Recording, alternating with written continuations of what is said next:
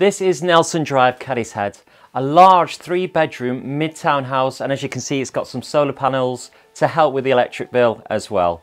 This is accessible via Allotment Road, Drake Road and mainly down through Moss Side Road. It's in close proximity to Cadishead Primary School as well.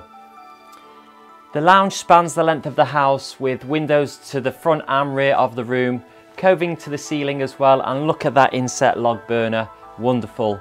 I feel warm just telling you about it.